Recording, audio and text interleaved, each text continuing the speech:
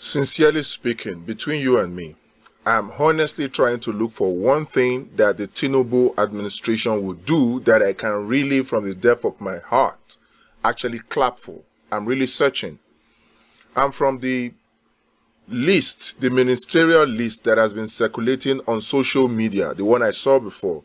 I thought that the ministerial list would be that one thing that I can truly say from the depth of my heart is one good thing that the Tinubu administration has done so far.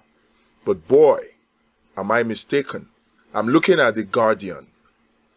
From what I see there, I am heartbroken, to say the least. And I can say that, in my opinion, this ministerial list is a ministerial list of renewed hopelessness for Nigeria. Number one, because you have a lot of ex-governors in there, former governors.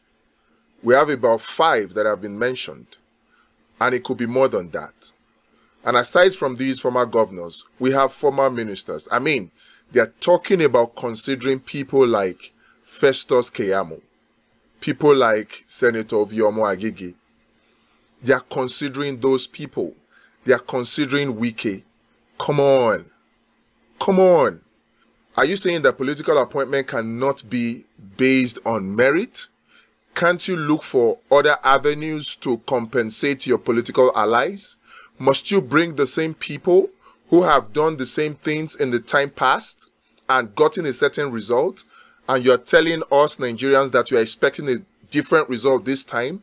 Is that not what they define as insanity or madness? What is all this, for Christ's sake? Can't we just do something for national interest's sake instead of looking at personal interest?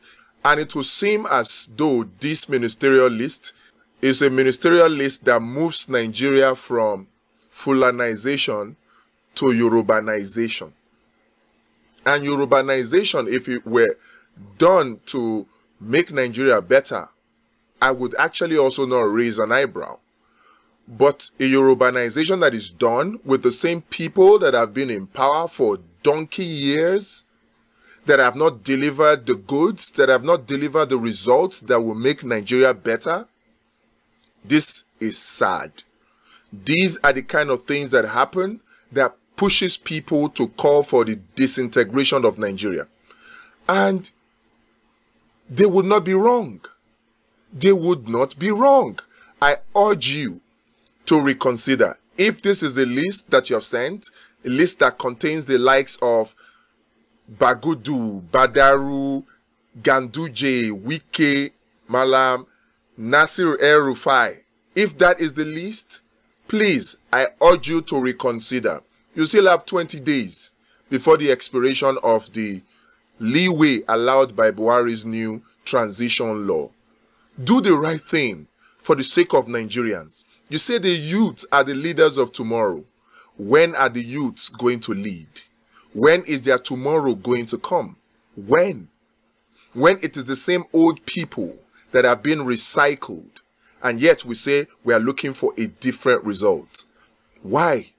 I hope you're waiting for the judgment, the outcome of the tribunal, which in my opinion is most likely to be against you. And when that happens, of course, Nigerians will get a ministerial list that Nigeria truly deserves.